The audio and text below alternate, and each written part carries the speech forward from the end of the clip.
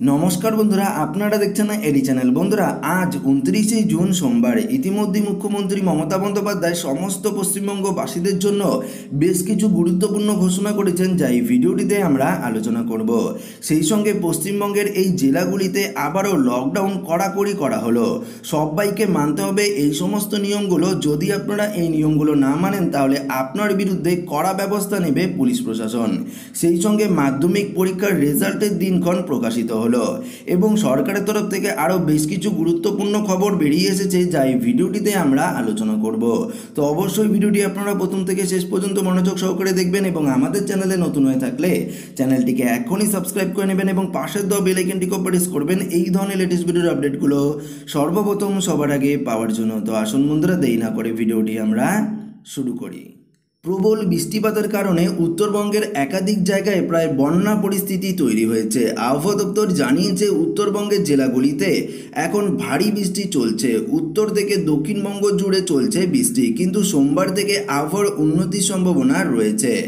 আবহাওয়া দপ্তরের পূর্বাভাস, রবিবার দক্ষিণবঙ্গের প্রায় সব জেলাতেই বজ্রবিদ্যুৎ সহ বৃষ্টির সম্ভাবনা রয়েছে। বীরভূম ও মুর্শিদাবাদ জেলায় ভারী থেকে অতি ভারী বৃষ্টির সম্ভাবনা রয়েছে। বাঁকুড়া, পুরুলিয়া, পূর্ব ও পশ্চিম বর্ধমান, নদিয়া, উত্তর ও দক্ষিণ 24 পরগনা সহ পূর্ব ও পশ্চিম মেদিনীপুরে কয়েক পশলা ভারী বৃষ্টি হতে পারে। এছাড়াও অন্যান্য জেলাগুলিতে বজ্রবিদ্যুৎ সহ বৃষ্টির আশঙ্কা রয়েছে বলে জানিয়েছে আবহাওয়া দপ্তর।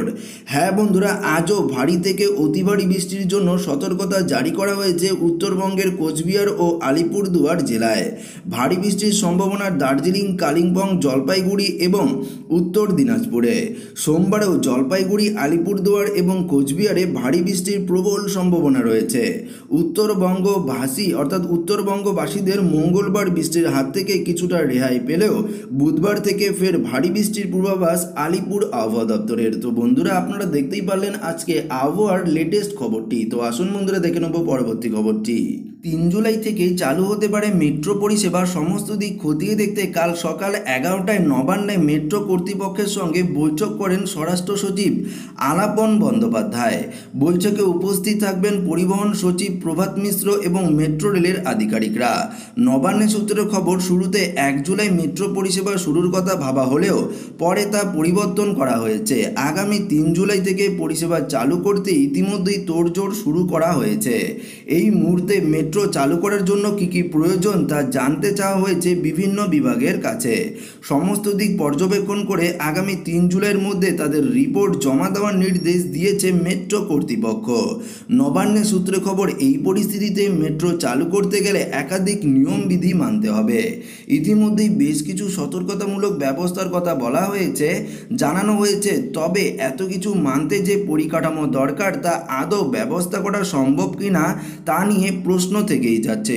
প্রস্তাব অনুযায়ী প্রতি গেটে আরপিএফ রাখতে গেলে একটি মেট্রোতে 32 জন আরপিএফ রাখতে হবে।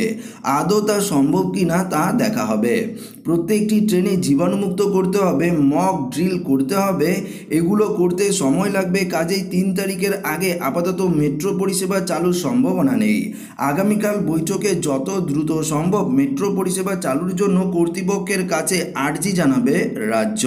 তো বন্ধুরা, আপনারা দেখতেই পারলেন আগামী 3 জুলাই থেকে মেট্রো পরিষেবা চালু হতে পারে, এমনটাই কিন্তু নবান্নের সূত্রে খবর উঠে এসেছে। তো আসুন বন্ধুরা, দেখে নেব পরবর্তী খবরটি।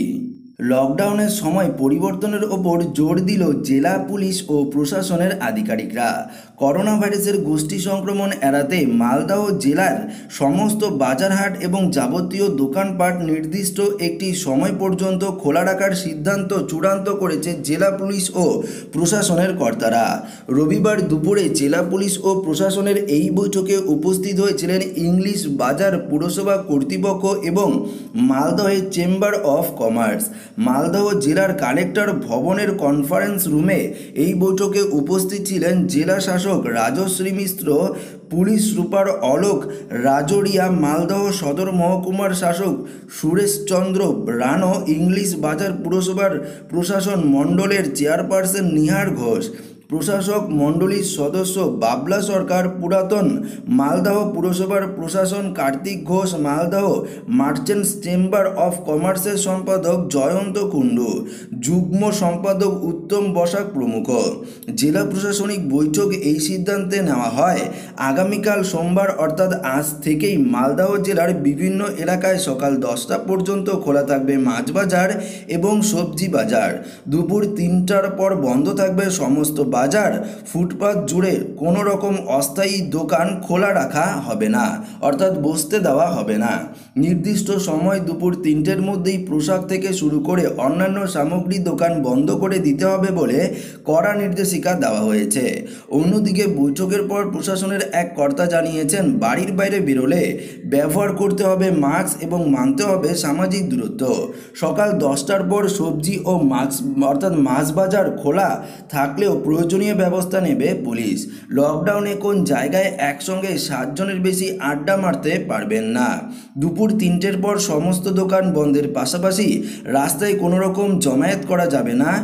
জেলা শাসক রাজশ্রী মিশ্র জানিয়েছেন, করোনা পরিস্থিতির দিকে লক্ষ্য রেখেই এবং গোষ্ঠী সংক্রমণ এড়াতেই এই সিদ্ধান্ত নেওয়া হয়েছে, কোথাও জমায়েত হতে দেওয়া যাবে না। তো বন্ধুরা, আপনারা দেখতেই পেলেন আস্তে আস্তে পশ্চিমবঙ্গের সমস্ত জেলায় কিন্তু লকডাউনকে কড়াকড়ি করা হবে এবং টাইম টেবিলও করে দেওয়া হবে সমস্ত দোকানপাট খোলার। তো অবশ্যই আপনারা সাবধান থাকবেন এবং সতর্ক থাকবেন। তো আসুন বন্ধুরা, দেখে নেব পরবর্তী খবরটি। সিবিএসই আইসিএসসির দুটো বোর্ডই 15 জুলাইয়ের মধ্যে 10ম শ্রেণীর ফল প্রকাশ করবে, কিন্তু কবে বেরোবে এ রাজ্যের অর্থাৎ পশ্চিমবঙ্গের মাধ্যমিকের ফলাফল? লকডাউনের আগেই শেষ হয়েছে পরীক্ষা। গ্রিন জোন চিহ্নিত হওয়ার সঙ্গে সঙ্গেই শুরু হয়ে গিয়েছিল নম্বর সংগ্রহের কাজ। সূত্রের খবর, নাম্বার সংগ্রহের কাজ শেষ হয়েছে, অপেক্ষা প্রিন্টের কাজ শেষ হলেই পরীক্ষার ফল ঘোষণা। মনে করা হচ্ছে জুলাই মাসের দ্বিতীয় সপ্তাহে প্রকাশিত হতে পারে মাধ্যমিকের ফলাফল। করোনার জন্য অধিকাংশ স্কুলেই এখন কোয়ারেন্টাইন সেন্টার। সেক্ষেত্রে মার্কশিট পড়ুয়াদের হাতে কিভাবে তুলে দেওয়া হবে তা নিয়ে চলছে আলোচনা। হ্যাঁ বন্ধুরা, শিক্ষা দপ্তর সূত্রে খবর, জুলাইয়ের শেষেই ফলাফল বের করবে উচ্চ মাধ্যমিক শিক্ষা সংসদ। অন্য বিষয়ে পাওয়া নাম্বার অর্থাৎ সর্বোচ্চ নাম্বার মিলবে বাকি থাকা পেপারে। জানানো হয়েছে, পড়ুয়াদের প্রয়োজনে সেই ফলের ভিত্তিতে আরও পরীক্ষার জন্য আবেদন করতে পারবে বলে জানানো হয়েছে। শুধু উচ্চ মাধ্যমিকও নয়, করোনার জেরে বাতিল হয়েছে কলেজের সমস্ত পরীক্ষাও। এই নিয়ে শনিবারই সুপারিশ পাঠিয়েছে শিক্ষা দপ্তর। সুপারিশে বলা হয়েছে 80% নাম্বার দেওয়া হবে বিগত বছরগুলির পরীক্ষাতে সর্বোচ্চ নাম্বারের ভিত্তিতে, আর বাকি 20% নাম্বার দেওয়া হবে ফাইনাল সেমিস্টার ইন্টারনাল অ্যাসাইনমেন্টের ভিত্তিতে। এই পরীক্ষার ফলাফলও 31 জুলাইয়ের মধ্যে হতে পারে পড়ুয়াদের। এক্ষেত্রেও ফলাফলের ভিত্তিতে পুনরায় আবেদন করা যাবে বলে শিক্ষা দপ্তর সূত্রে খবর। তো বন্ধুরা, আপনারা দেখতেই পারলেন জুলাই মাসের প্রথম সপ্তাহতেই বা দ্বিতীয় সপ্তাহতেই আপনারা কিন্তু মাধ্যমিকের ফল প্রকাশ হয়ে যাবে। যারা মাধ্যমিকের ক্যান্ডিডেট রয়েছেন তারা কিন্তু ফল জেনে নিতে পারবেন অনলাইনের মাধ্যমেই। তো এটি কিন্তু একটি দারুণ সুখবর সমস্ত মাধ্যমিক এবং উচ্চ মাধ্যমিক স্টুডেন্টদের জন্য। উচ্চ মাধ্যমিকের রেজাল্টও কিন্তু জুলাইয়ের মাসের মধ্যেই অর্থাৎ 31 তারিখের মধ্যেই প্রকাশিত করা হবে, এমনটাই কিন্তু সূত্রের খবর উঠে এসেছে। তো আসুন বন্ধুরা, দেখে নেব পরবর্তী খবরটি। ভারতে সংক্রমণ নিয়ন্ত্রণে আসছে না এখনও, তাই আনলক করার প্রক্রিয়া শুরু হয়ে গেল। একাধিক রাজ্য লকডাউনের নতুন নিয়ম জারি করা হয়েছে। এবার নতুন করে সম্পূর্ণ লকডাউন জারি হলো মণিপুরে। রবিবার সেই রাজ্যের সরকার এমন সিদ্ধান্ত নিয়েছে, 1 থেকে 15 জুলাই পর্যন্ত সেই লকডাউন জারি করা হয়েছে। তবে এক জেলা থেকে অন্য জেলায় বাস চলাচল স্বাভাবিক থাকবে বলে জানা গিয়েছে। তবে মেনে চলতে হবে সরকারি গাইডলাইন, অন্য কোনো পাবলিক ট্রান্সপোর্ট চলবে না, এমনটাই জানিয়েছেন মণিপুরের মুখ্যমন্ত্রী বীরেন্দ্র সিং।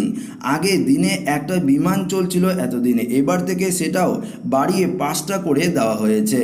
হ্যাঁ বন্ধুরা, এই রাজ্যে এখনও পর্যন্ত 1094 জন করোনা আক্রান্ত হয়েছে, যার মধ্যে সুস্থ হয়েছেন 432 জন।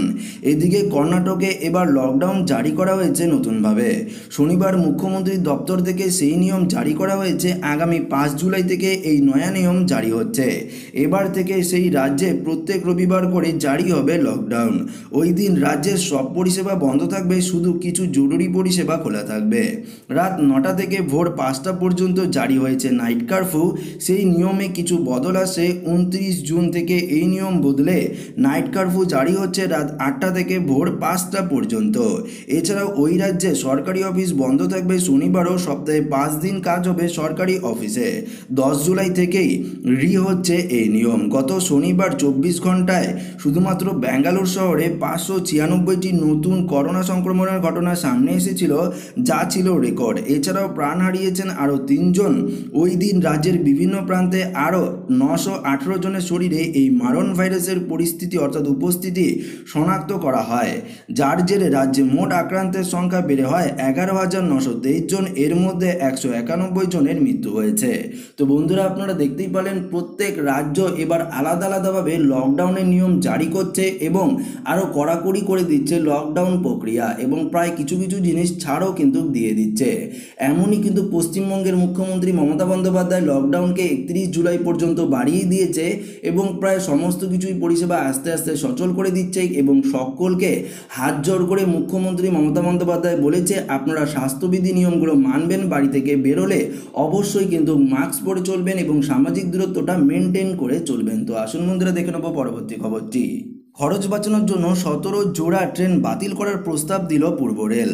আর সেই ট্রেন বাতিলের তালিকায় রয়েছে হাওড়া নিউ জলপাইগুড়ি সাপ্তাহিক এসি এক্সপ্রেস, শিয়ালদাহর সীতামারি এক্সপ্রেস, কলকাতার পাটনা এক্সপ্রেস, হাওড়া অমৃতসর এক্সপ্রেস। এছাড়াও বেশ কয়েকটি ট্রেন তুলে নেওয়ার পরিকল্পনা করা হয়েছে। সেগুলি হলো হাওড়ার শ্রী গঙ্গাসাগর এক্সপ্রেস, শিয়ালদাহর রামপুর ট্রাই সাপ্তাহিক intercity express, Bardhaman Rampurhat passenger. তো বন্ধুরা, আপনারা দেখতেই পেলেন আরও 17 জোড়া ট্রেন বাতিল করার পথে চলছে রেলওয়ে দপ্তর। তো এভাবে যদি ট্রেন সংখ্যা বাতিল করে দেওয়া হয় তাহলে কিন্তু যাত্রীরা আরও বড়সড় সমস্যার সম্মুখীন হবেন। তো আসুন বন্ধুরা, দেখে নেব পরবর্তী খবরটি। কোভিড লড়াইয়ে মাস্ক ইজ ইয়োর টাস্ক। হ্যাঁ বন্ধুরা, বিশ্ব স্বাস্থ্য সংস্থা আগেই ঘোষণা করেছিল যে করোনা লড়াইয়ে মাস্ক অন্যতম প্রধান অস্ত্র, কিন্তু সঠিকভাবে মাস্ক ব্যবহার না করলে কিন্তু রোখা যাবে না করোনা। বিশ্ব স্বাস্থ্য সংস্থা জানিয়েছেন একমাত্র 3 স্তরের মাস্কেই করোনার প্রবেশ রুখতে সম্ভব। হ্যাঁ বন্ধুরা, এমনকি এই দিকটাও খেয়াল রাখতে হবে যে মাস্ক যেন মুখ ও নাক স্পর্শ করে, আবরণ করে রাখে। তাই শুধু মাস্ক থাকলেই হবে না, সঠিকভাবে ব্যবহারও করতে হবে মাস্ক। অনেক ক্ষেত্রেই দেখতে মিলেছে মাস্ক পরেও এই 7 ভুলের জন্য করোনা প্রবেশ করতে পারে আপনার শরীরে। জেনে নিন সঠিক মাস্ক ব্যবহার করার উপায়। প্রথমত দেখুন কি বলেছে, মাস্কের ওপরের অংশে একবারে স্পর্শ করবেন না। যদি মাস্কে ঘন ঘন স্পর্শ করেন তাহলে ওপরের অংশ দিয়ে করোনা শরীরের মধ্যে প্রবেশের সম্ভাবনা বৃদ্ধি পায়। দ্বিতীয়ত বলেছে একই মাস্ক সারাদিন পরে থাকবেন না। সারাদিন ধরে একই মাস্ক পরে থাকলে করোনা ভাইরাস আপনার শরীরে প্রবেশ করতে পারে। তৃতীয়ত বলেছে কখনোই ভেজা মাস্ক ব্যবহার করবেন না। ভেজা মাস্কের দরুন শুধুমাত্র আপনার শ্বাসকষ্টের সময়ই নয়, ভাইরাসের প্রবেশের সম্ভাবনাও বাড়তে পারে। 4 নম্বর বলেছে মাস্ক যেমন আপনার নাককে সম্পূর্ণ আবৃত করে রাখে, যদি আপনার নাক মাস্কের বাইরে থাকে তাহলে নাকের মাধ্যমে শরীরে ভাইরাস প্রবেশ করতে পারে। 5 নম্বর বলেছে কথা বলার সময় একদম মাস্ক মুখ থেকে সরাবেন না। কথা বলার সময় ভাইরাস ছড়িয়ে পড়ার সম্ভাবনা বেশি থাকে, তাই কথা বলার সময় মাস্ক অবশ্যই ব্যবহার করবেন। 6 নম্বর বলেছে মাস্ক সরানোর সময় অধিক সতর্কতা অবলম্বন করুন। মুখ থেকে অন্তত সচেতনভাবে মাস্ক খুলুন, তারপর সঙ্গে জীবাণুনাশক ছড়িয়ে দিন। আর যদি ঘরের বাইরে থাকেন তাহলে মাস্কটিকে একটি বাক্সের মধ্যে ভরে রাখুন বাড়ি পৌঁছানো পর্যন্ত। 7 নম্বর বলেছে মাস্ককে পূর্ণ ব্যবহারের আগে সবসময় ভালো করে জীবাণুনাশক দিয়ে পরিষ্কার করবেন, তারপর সূর্যের আলোয় 5 ঘন্টা রাখুন বা 5 মিনিট ইস্ত্রি করে নিন, তারপরেই আবার ব্যবহার করুন মাস্ক। তো বন্ধুরা, আপনারা দেখতে পারলেন মাস্ক তো সবাই ব্যবহার করেন, কিন্তু সঠিক নিয়মে আপনারা মাস্ক ব্যবহার করেন না, তার ফলে কিন্তু আপনারা বিপদে পড়তে পারেন। তাই এই আপডেটটি আপনাদের কাছে নিয়ে এসেছি। আপনারা এই নিয়মগুলো পালন করে অবশ্যই মাস্ক ব্যবহার করবেন এবং সামাজিক দূরত্ব মেনটেন করে চলবেন এবং সবাই সতর্ক থাকবেন এবং সাবধান থাকবেন। তো আজকের এই ভিডিওটি কেমন লেগেছে অতি অবশ্যই কমেন্ট করে জানিয়ে দেবেন। ভিডিওটি ভালো লাগলে ভিডিওটিকে অবশ্যই লাইক করবেন এবং ভিডিওটি সকলকে শেয়ার করে জানিয়ে দেবেন। যারা নতুন রয়েছেন আমাদের চ্যানেলটিকে এখনও সাবস্ক্রাইব করেননি, আমাদের চ্যানেলটিকে সাবস্ক্রাইব করে আমাদের সঙ্গে এভাবে জুড়ে থাকবেন।